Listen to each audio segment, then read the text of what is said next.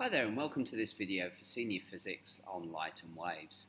In this video we're going to explore the idea of wave boundaries.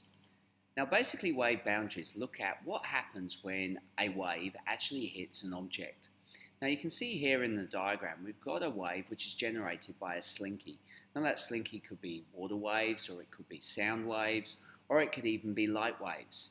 Now what happens when it hits a solid object, basically an object that is immovable? The result is that it's going to generate a reflected wave.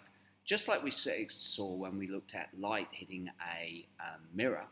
The light comes along, it hits the mirror, it can't get through it, and it bounces back off. Well, in this case, the wave does the same thing. Now, I suppose in this respect, it actually gives us the idea that light can travel in the form of waves because it can bounce straight off an object.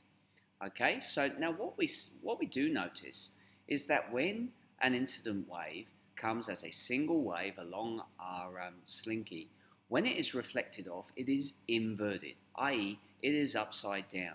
Now that's really important for our next unit when we look at superpositioning, because sometimes when we have a continuous wave or continuous waves, where we've got waves continually coming along and then hitting, the reflected wave will have an effect of interacting with the wave coming in, or the incident wave, and they are going to combine together in a specific way. So to recap, when a wave hits a solid boundary that is immovable, its reflected wave is sent back and it is inverted. We state that it's 180 degrees out of phase. Now if you think about the wave as a sine wave, you've got your top portion being the positive and the bottom portion being the negative. So as a result, in a circle, the top portion is 180 degrees, the bottom portion is 180 degrees, which gives you 360 degrees, which means that because we're 180 degrees out of phase, what was once on top has now been flipped and now is inverted. So 100 degrees out of phase is what we call it. Now the question then is, well, what happens if it hits an object which is not immovable? It actually has some fluidity with it. So in this situation, we've got something where we've got one type of spring going into another type of spring. In this case, we've got a light spring going into a heavier spring. Now what we find is that when the incident wave comes along from the lighter spring and hits the boundary surface, some of the energy which is generated by the wave is passed through the heavier spring. But instead of being inverted, it carries on in its normal path.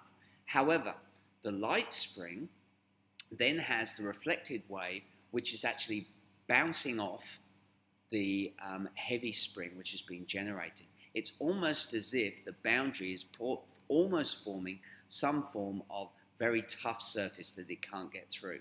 So some of that energy is passed through the spring, some of the energy is going to be passed back. That passes back is actually inverted in this case.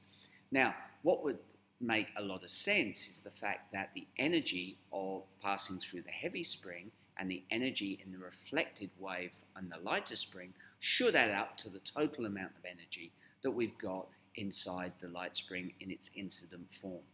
So what we notice is that when a spring hits a heavier spring, the reflected ray that passes, or wave that passes through the light spring, is inverted, but also some of the wave is actually passed through the heavy spring itself.